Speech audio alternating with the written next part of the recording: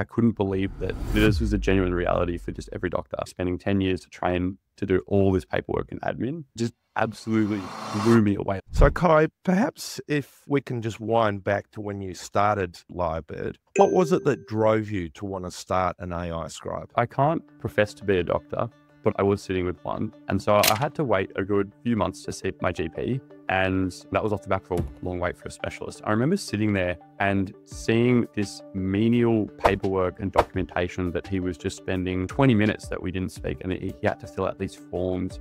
And then he made a comment that he spent, I think, another 2 or 3 hours outside of the consult doing just paperwork. And it just absolutely blew me away. Like, I couldn't believe that this was a genuine reality for just every doctor in the country, spending 10 years to train to do all this paperwork and admin.